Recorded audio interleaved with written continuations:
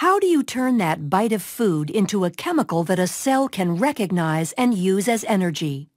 The first step is altering the food into its component chemical compounds and then getting those molecules into your cells.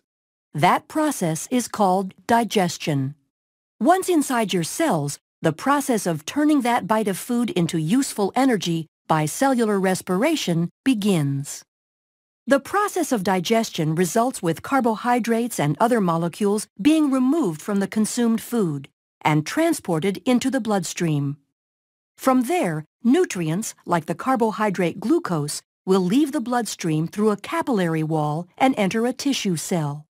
Once inside the cell, cellular respiration will completely oxidize the glucose molecule, releasing high-energy electrons. The overall goal is to make ATP, a storage form of energy for most cells. Cellular respiration is a four-stage process that begins with glycolysis. Glycolysis literally means splitting sugars, and it is the first step of cellular respiration, occurring in the cytoplasm of the cell. Glycolysis consists of two distinct phases, an energy investment phase and an energy harvesting phase. In the energy investment phase, two ATP molecules transfer energy to the glucose molecule, forming a 6-carbon sugar diphosphate molecule. This molecule splits, and the energy harvesting phase begins. During this phase, the two 3-carbon molecules are converted to pyruvate, and ATP is formed. Glycolysis is a 10-step reaction that involves the activity of multiple enzymes and enzyme assistance. In the process, a net of 2 molecules of ATP, 2 molecules of pyruvate, and 2 high-energy electron-carrying molecules of NADH are produced. When oxygen is present, the pyruvate molecules and NADH enter the mitochondria, and the next stage of cellular respiration begins. The next stage of cellular respiration involves the movement of pyruvate into the mitochondria, where it undergoes oxidation. Each pyruvate molecule is converted into a compound called acetyl-CoA. In the process of pyruvate oxidation, electrons are transferred to NAD, producing NADH, and a carbon is lost, forming carbon dioxide. The next stage is the citric acid cycle, also called the Krebs cycle. Here, acetyl-CoA will bind with a starting compound called oxaloacetate, and through a series of enzymatic redox reactions, all carbons, hydrogens, and oxygens in pyruvate ultimately end up as carbon dioxide and water.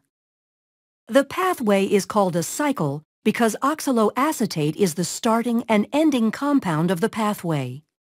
For every glucose that enters glycolysis, the cycle completes twice, once for each molecule of pyruvate that entered the mitochondria.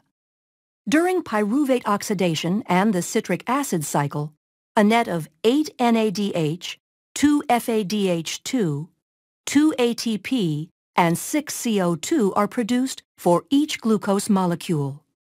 In order to understand how the majority of the energy is produced by aerobic respiration, we need to follow the NADH and FADH2 molecules to the next stage, the electron transport chain.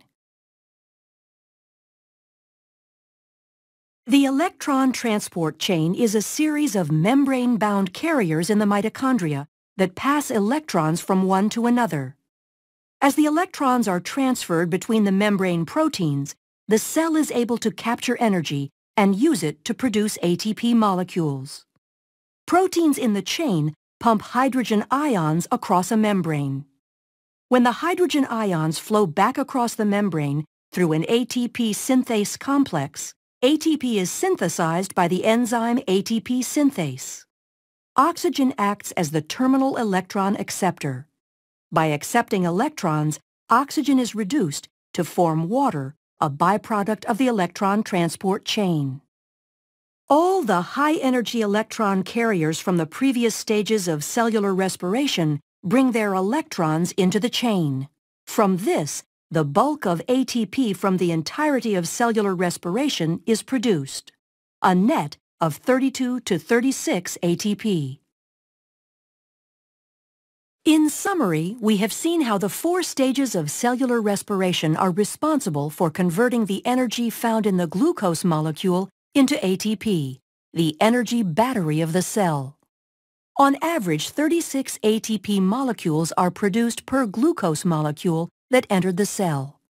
In the process of producing ATP, oxygen is brought in from the bloodstream to be the final electron acceptor in the electron transport chain, and the carbon dioxide that is produced as a byproduct is released. The goal of cellular respiration is to transfer the energy from the food that we eat daily into ATP that our bodies can use. This process starts with the eating of a snack or meal and ends with capturing the energy from the complete breakdown of the nutrients into energy and carbon dioxide.